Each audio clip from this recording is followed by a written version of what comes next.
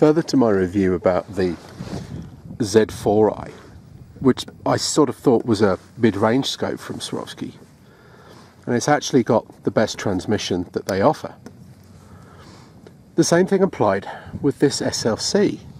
I asked to review it as a mid-range option, slightly cheaper.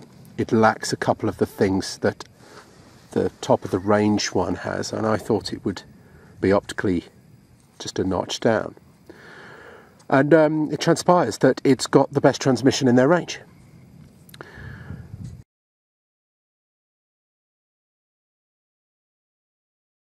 It doesn't have some of the field flattening technology that the EL has, which I don't like. So, or rather, I respect it, but it's not something that I need and value. So I was really surprised when these SLCs arrived, because immediately I was thinking, wow, this could be the best binocular I've ever used, and it's, you know, £300 or £400 cheaper than the ELs. This is the 10x50 model,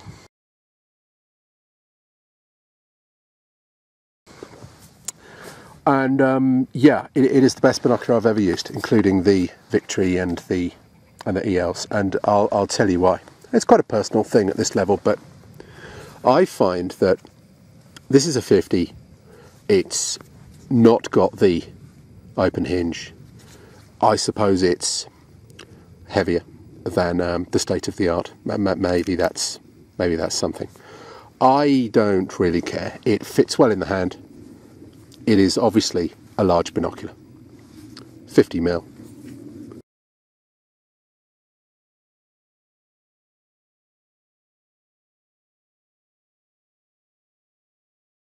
From my point of view, for scanning long range, high resolution, often poor light, a few grams doesn't matter. I wouldn't want to put them around my neck and go stalking with them, but then I use a tiny little rangefinder that I slip in my pocket for that. So given the premise that these are bulkier, optically I'm blown away by them, because I suppose the 50mm gives a really generous eye box exit pupil. You've got 5mm, haven't you? And that really pops. It's very easy to get a perfect sight picture. And I just adore the ergonomics, particularly this diopter.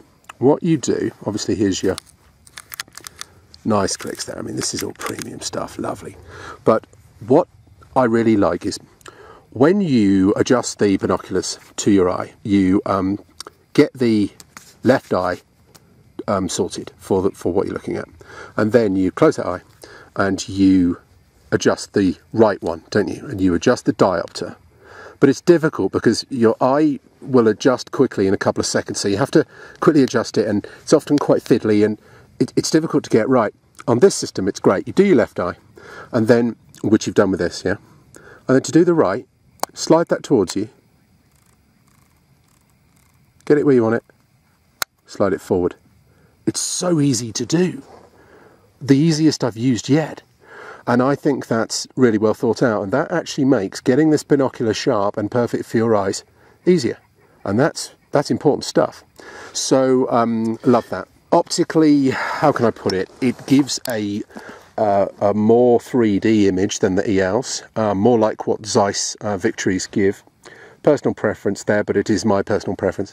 The eye box is Premier League, and the brightness, the resolution, the pop, the whole package optically is absolutely top of the tree, including the ELs. In summary, I would say the SLCs are heavier, but the fact that they're cheaper does not mean they're optically inferior to the top of the range ELs. What you're paying for with the ELs are some state-of-the-art perspective changing things, like this field flattening thing they do, that you may not like. I personally don't. And you're paying for lightweight. You're not paying for better optics. So bear that in mind. If you want maximum transmission, you probably want to start looking at the SLCs first. then decide, do these have to be the lightest they can possibly be? Maybe if you wanted a sort of a scanning binocular, but also one that you carried with you all the time, then you might want the very lightest. Then the ELs are state of the art, aren't they? But if you want to sit down still and you want the best image you can possibly get, and you're not bothered about an extra 50 grams, and you're very keen to save £300 or £400, these SLCs have blown me away.